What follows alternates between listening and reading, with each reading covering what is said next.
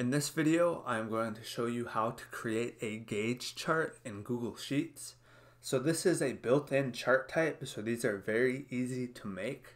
And this is an example of what a gauge chart is. So this is a basic chart that is often used to show how a key data metric scores within an accepted range. And so usually they are used to track the progress of a KPI during a certain period.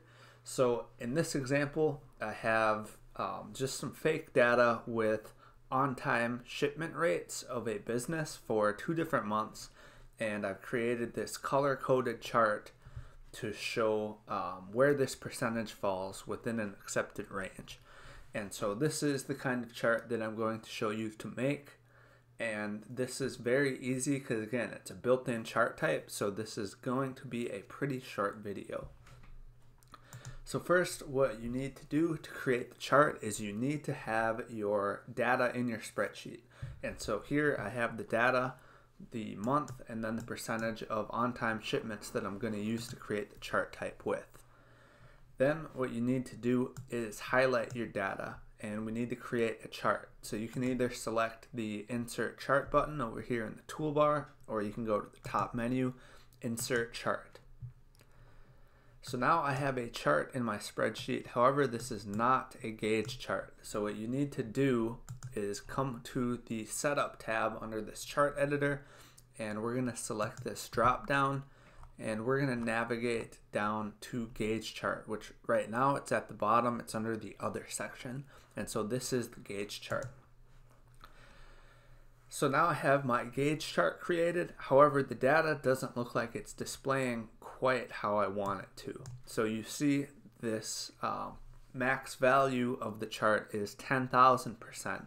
And so the chart isn't showing correctly, so I need to edit this. And so to do that, what we're going to do is come to the Customize tab, and we're going to select Gauge, and here we can control the min and max value of our gauge. And so you can set this to whatever you want. Since I am doing percentages, I'm just going to do 1. And now you'll see my gauge changed to display how I want it to.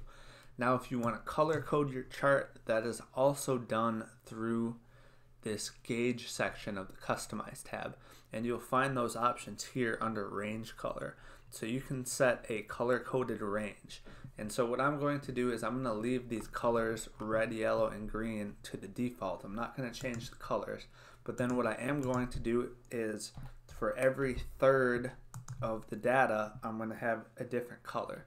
So I'll set this one to 0.33 because that's the first third, and then this will be going from 0.33 to 0.66 because that's the second third, and then for the final third of data, we're just going to go 0.66 all the way up to 1, and that creates the color-coded range.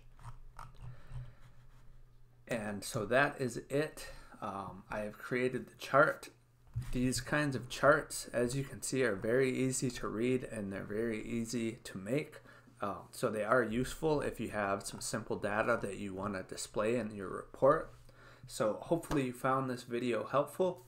As always, if you have any questions, just let me know in the comments. Thank you for watching the video. If you haven't already, make sure to hit the subscribe button. If you have any questions or content suggestions, just let me know in the comments and I'll try my best to answer everyone.